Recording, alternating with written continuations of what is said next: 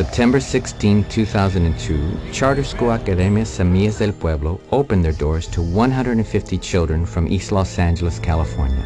On May 31, 2006, after 4 years of peace and progress, Los Angeles KABC radio host Doug McIntyre initiated an on-air attack full of hate and lies against the school.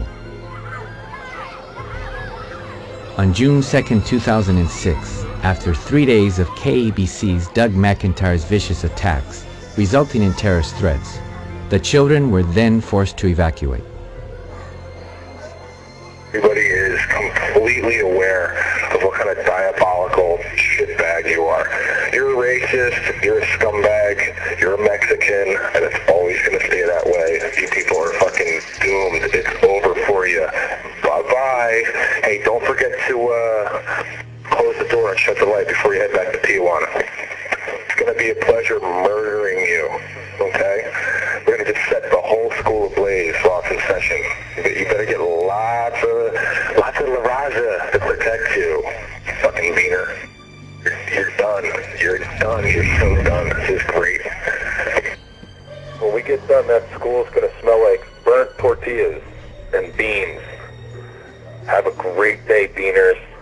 I just love what you're doing down there, you racist fucking scumbag animal beaners. I hope you all burn. I hope you're all there when the place goes up. Check around for bombs, too.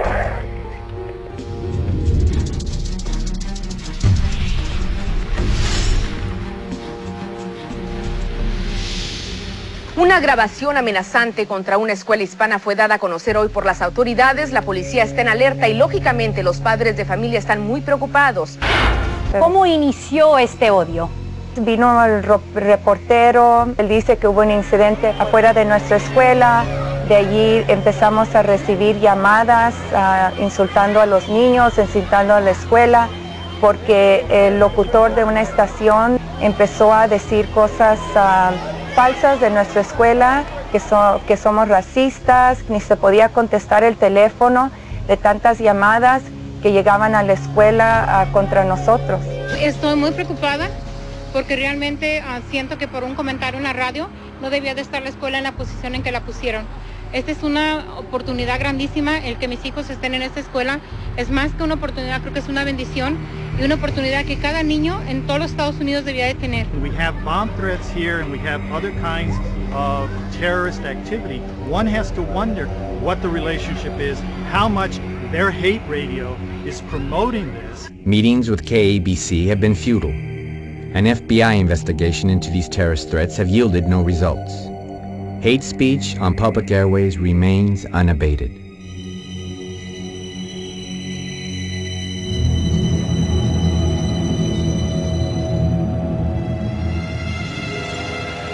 McIntyre in the morning. 6:59 on a Wednesday morning, the 31st day of May.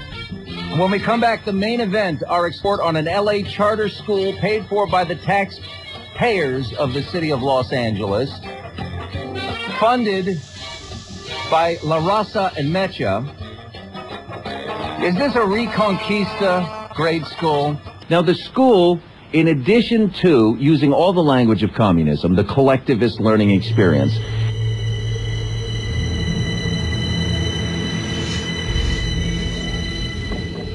school that has 0 whites, 0 blacks, 0 Asians, although they're teaching Tai Chi and Mandarin. To raise kindergartners, first graders, second graders speaking Mandarin and Nahuatl and then release them into the high schools of Los Angeles is borderline child abuse. Michael, welcome to KABC. Thanks for your patience. Oh, man, I've been chomping at the bit on this one. Is there a human sacrifice at the graduation of the school? Actually, because the Aztec culture, of course, was a peaceful culture. You know, nobody got slaughtered there. Yeah, I think you have to go to graduate school before you get to learn how to do human sacrifice.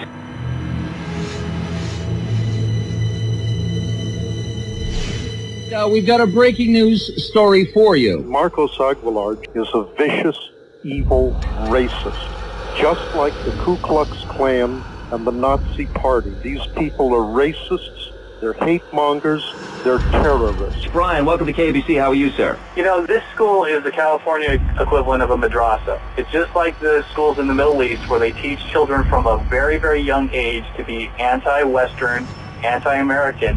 And it's absolutely scary that this is being taught. That's exactly right. And this is a madrasa. That's exactly what it is.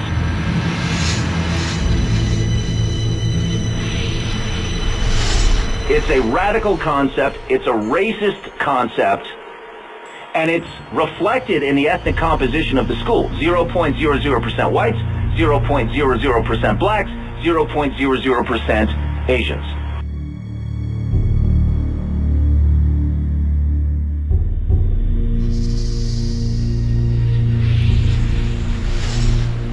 It's a separatist school. It's a school that rejects Martin Luther King's vision. It's a school that rejects the Brown versus Board of Education. This is very dangerous.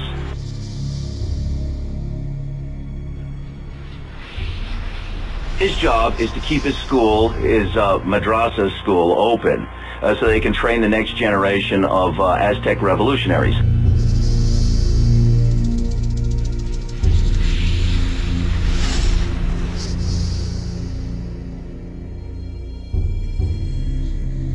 And this is probably not your idea of an elementary school principal. We'll tell you about a school that says it's teaching ethnic pride. Others say it's teaching militant racism. Coming up. A few weeks ago, we told you about Marcos Aguilar, the principal of a primarily Hispanic American high school in Los Angeles. Aguilar is a radical. Charges that a Los Angeles school principal is biased against whites. It's a separationist philosophy.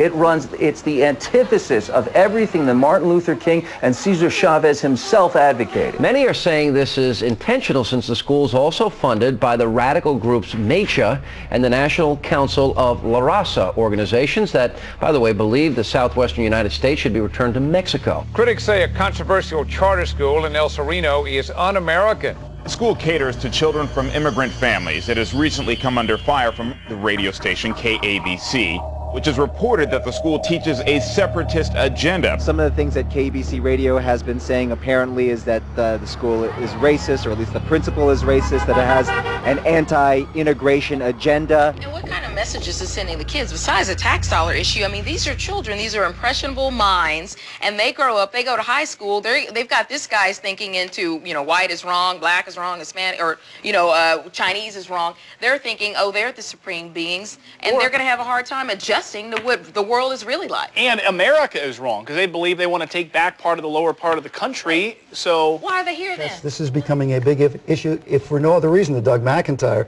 at KABC is pounding this one, and you're going to be hearing more about it.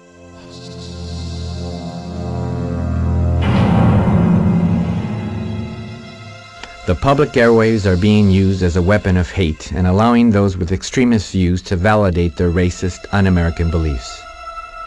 Our children have been victims of hate crimes. Lisa, have a good day. What's your name, son?